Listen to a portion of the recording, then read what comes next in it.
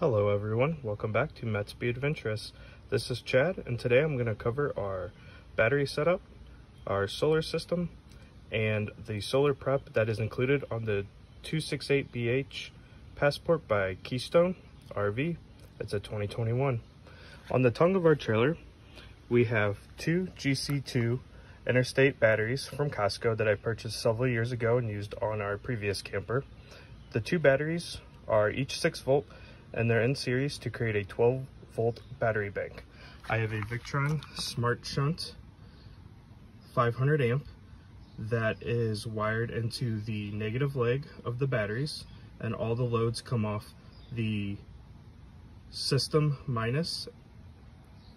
And one interesting thing about the 2021 Keystone Passport is it's pretty hard to see, but that is called the Gigi box, I believe Keystone calls it. Your 7-way trailer pin wiring, any kind of wiring for the trailer, basically anything that's powered off the battery that's 12 volt of the trailer goes to that box. It has a battery disconnect switch, which is that red knob, and it also, the solar flows through the box. The solar is always on, so you can have the disconnect off and no load on your battery, but your battery be trickle charged. And then as well as your emergency breakaway brakes are always powered off the battery as well. So if there was a emergency while you were driving and you had your battery disconnect off, the brakes would engage. Inside the pass-through storage on the driver's side is where the solar prep is for the Keystone. Inside the pass-through storage is where the solar prep for the Keystone RV is located on the passports. When we originally purchased the camper, there was a black box such as this that was screwed in right here. If you take the 4 screws out, it will reveal a very haphazardly drilling hole. Inside that hole, there was an 8-gauge wire that comes from the roof solar prep down to the batteries. It was one continuous wire, so I had to cut that wire, and I put ferrules on the end of it. And from the solar side, I have a disconnect that I can disconnect the solar with. From there, it goes into my charge controller and then out to the battery. This is a Victron Smart Solar Charge Controller, 7515. Also, located in the storage area is a Romex cable. That Romex is a loop that is looped into 3 outlets inside, so if I wanted to put an inverter with the transfer switch in place, I could have power to 3 outlets in the bedroom and living room.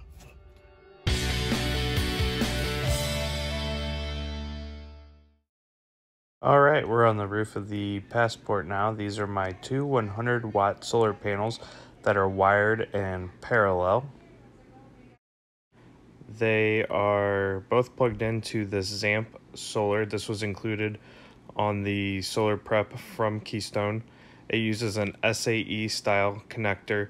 The Zamp products are wired in reverse polarity from a normal SAE connector, so be very careful and check with a multimeter before hooking any non-Zamp product up to this.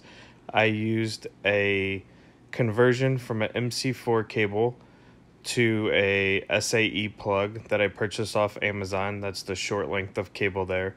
I actually took the MC4 connectors off the solar panels and reversed them so I didn't have to use a adapter for the reverse polarity. I have not secured the wires yet to the rooftop of the camper. I wanted to be able to show you guys the SAE to MC4 connector conversion piece. Interestingly enough, when I first installed the system, I was not getting any voltage to my charge controller. I took off the roof mounted box, and inside the box the wires were not connected to anything due to a poor crimp job from the factory. Alright guys, on the last part of this video, I just wanted to show you guys the Victron Energy mobile app. This connects to the Smart Shunt and the Smart Solar Charge Controller via Bluetooth, and you can monitor your battery status and your solar charging status. The first thing you'll do is download the Victron Energy app and connect to the devices via Bluetooth. Once you have those connected, you will open up the app and you will select the Smart Shunt.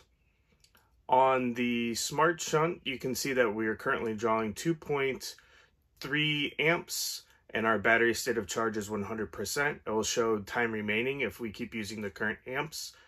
The Smart Shunt is in real time, so if we were to flip off a light switch and flip it back on, it would reflect on that. And it's got a history tab so you can see your total discharges and graphs and stuff that's way over my head. You can open up the Smart Solar and you can see that we're currently getting 21 watts of solar and 1.4 amps charging the battery.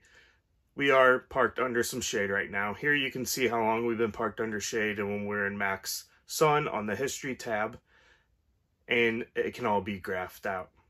The Victron has been a really great product for us. I've had it on the camper for a few weeks now. Haven't got to go camping with it yet, but I am pretty excited to do it. And just wanted to thank you guys for coming out and seeing the solar install and solar prep on the Keystone Passport.